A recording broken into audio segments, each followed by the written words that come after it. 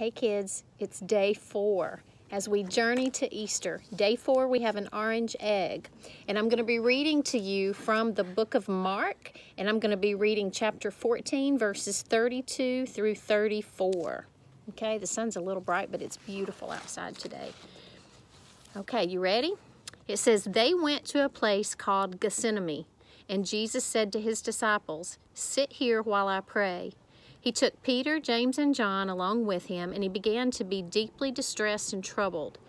"My soul is overwhelmed with sorrow to the point of death," he said to them. "Stay here and keep watch." So Jesus actually takes some of his closest friends, Peter, James, and John, and he takes them to a place, you've probably heard it called the Garden of Gethsemane. It's hard to say. And he says, and these are in red, so Jesus said to them, "Sit here while I pray. My soul is overwhelmed with sorrow to the point of death. Stay here and keep watch." So what do you think is in our orange egg? Let's look. Praying hands. Praying hands. We have praying hands, don't we? Look.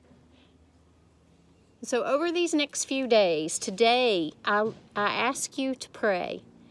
We can do that. God wants us to talk to him. Just like Jesus actually prayed to his heavenly Father, we pray to the Father, the Son, and the Holy Spirit. And so pray for your family. Pray for your schools. Pray for your community. Pray for the hospitals, the doctors in the hospitals. Pray that this sickness goes away.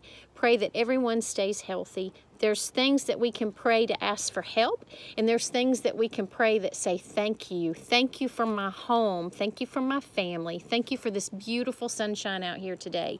Thank you for keeping me healthy and my family healthy. Thank you for the doctors and the nurses that are available. Thank you to Florence Church for giving us other ways to worship outside of the church building." There's so much to be thankful for, even in the midst of things that might be looking bad from a certain angle. So let's pray to God. Let's thank him for all the things that he's doing for us. And then it's okay for us to be troubled and sorrowful sometimes, but he asks us to give that over to him, and then he takes that burden away to where we shouldn't be troubled. Okay? So happy Easter. We're journeying through Easter Sunday. Come back tomorrow for day 5, and I hope you all have a great rest of the day. And day 5, that egg will be green. There's something in there, but it's not quite as heavy as the others have been. So we'll see what holds day 5. Thank you. Bye.